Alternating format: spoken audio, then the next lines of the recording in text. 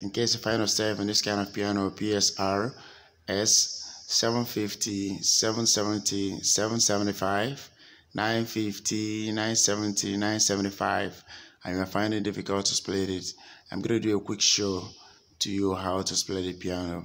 Now the piano has three parts: the right one, the right two, and the left part.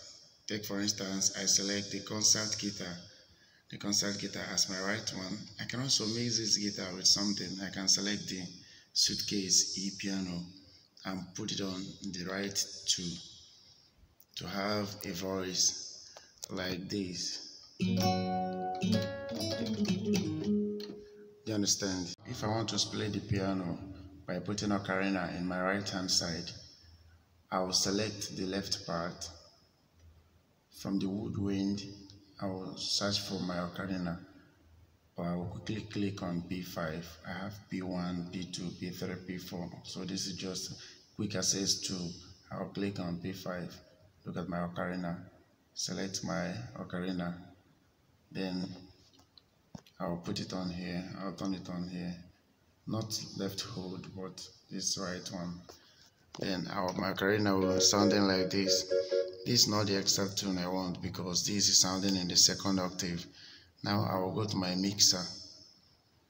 It will give you an interface like this. You go to your tab button, click 1 and 2. Now on the screen you have your left octave screen. I have octave here. This for left octave, right octave, and then I want this highlighted master to come to this left part, left octave, which is in octave 2. So what do? I will scroll down. I'll come to this button 5. Now it got me here, but if eventually you find it here, down here, you can use this your button to take it up there and put the octave in 1. It was in 2 before. Now you can put the octave in 1. Now, when you put it in 1, play ocarina, it sounds, it have that deep voice. It's no longer in 2. And we're going to try something. In the right hand, I have my concert piano and my E piano. Now my left hand is ocarina. I can put something. I can start off a song on A.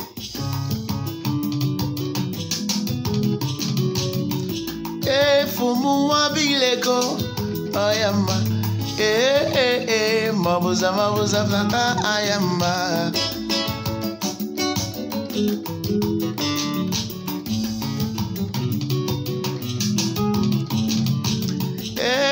fumu bileko ayamba